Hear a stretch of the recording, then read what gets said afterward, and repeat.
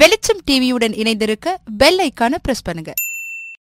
தமிழகத்தில் உள்ளாட்சித் தேர்தலில் பதிவான வாக்குகள் எண்ணப்பட்டு நேற்று முடிவுகள் அறிவிக்கப்பட்டன. இந்நிலையில் குன்னம் அருகே குறிப்பிட்ட சின்னத்தில் வாக்கு முத்திரை பதியப்பட்ட இளஞ்சிவப்பு நிற வாக்குச்சீட்டுகள் சாலையோரத்தில் கிடந்துள்ளன. இதனை பார்த்து அதிர்ச்சி அடைந்த அவ்வழியாக சென்ற வாகன ஓட்டிகள் போலீசாருக்கு தகவல் அளித்தனர். இதனையடுத்து சம்பவ இடத்திற்கு வந்த குன்னம் போலீசார் மற்றும் வருவாய்த்துறையினர் வாக்குச்சீட்டுகளை கைப்பற்றி விசாரணை மேற்கொண்டுள்ளனர். இந்த வாக்குச்சீட்டுகள் மேலமாத்தூர் ஊராட்சி மன்ற தலைவர் பதவிக்கு போட்டியிட்ட வேட்பாளர்களின் சின்னங்கள் என்று கூறப்பட்டது.